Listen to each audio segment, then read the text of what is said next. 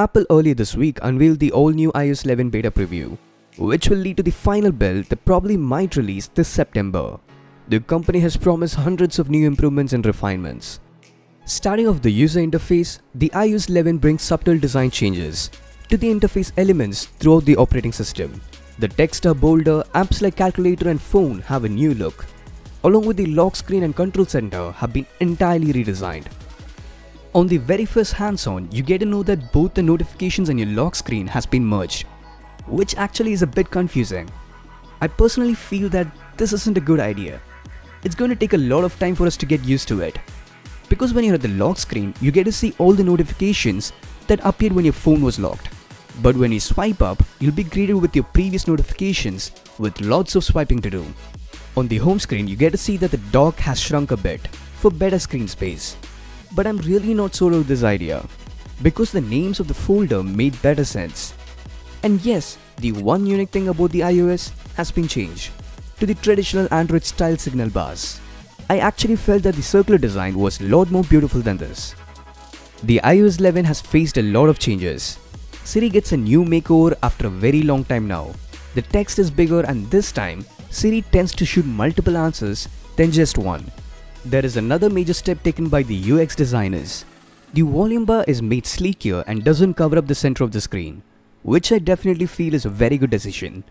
This was one of the highly requested changes, because who likes an ugly looking box in the middle of the screen while watching a video? And the one important update is the completely redesigned control center. The interface tends to take up the complete screen. This expanded view gives better information and options. And also the 3D touch feature works over the toggle icons.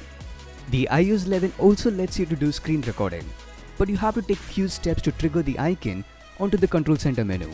You can also then edit and share the screen recording just as any other video stored on your iOS device. This will surely come in handy for many users. Now talking about dark, there's something super exciting about the all new iOS 11. This was something that Android was taking pride over for a very long time. Even though it's not as good as in the Android devices, the Smart Invert Colors is something that is the closest to dark mode yet. To switch to dark mode, you need to go to Accessibility shortcut and switch on Smart Invert Colors. Now all you have to do is to triple click on your home button. More than just design perspective, the dark mode was mainly introduced to help save your eyesight and for better readability.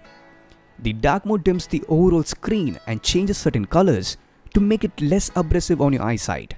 It's same as the invert color settings on your iOS 10, which was specifically made for colorblind, but the only difference was it didn't have color wrapping. Apple this time has used deep learning to integrate NLP in a better way with Siri. It gets a major makeover with its voice, with better pronunciation and multilingual capabilities. Siri also gets new translation features in which it will take the help of Google to translate the things you tell her in English into Chinese, Spanish, French, German and Italian. And also the company has promised to add more languages in the future. Siri is using on-device learning to understand more about your preferences. It majorly works like adaptive learning, where Siri tries to learn your basic preferences on your day-to-day use, thereby leading to a prediction of what you might need next. Among the plenty of makeover, even the Apple Maps gets a place in this revolution. I must say it has improved a lot since its disastrous debut. Though it wasn't quite as robust as Google Maps, but this fact might change in iOS 11, because the new update comes with features like lane assist, speed limit, and a do not disturb while driving mode. You also get a beautiful car-like layout on clicking a markup on the map with the complete information about that place. For the first time in 9 years history of Apple, they have finally redesigned its App Store. The iOS 11 gives a brand new refreshing interface to the App Store. The store features a new app of the day, game of the day, and daily list, with the best apps currently available for users to download. The redesign makes the app icons fit in a better way. It kind of borrows the design aesthetics of Apple Music, and definitely a lot of cleaning has done. And the interface is well optimized for better usage. Now talking about camera, the app has been updated to support high efficiency video coding. This means that it supports up to 2 times better compression.